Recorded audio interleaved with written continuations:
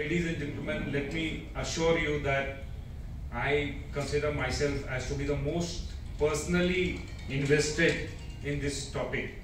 And reason for that, I'll give you a small personal anecdote. When I got posted to Delhi in 2016, at age of 41, I developed asthma. I never had asthma as a child.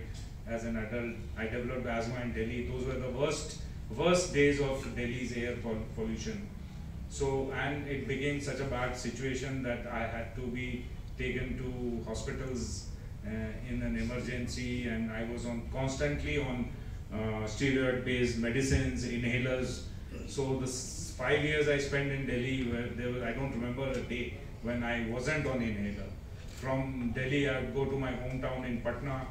I go to my wife's town, city, that is Lucknow, and things were, if not worse, as bad.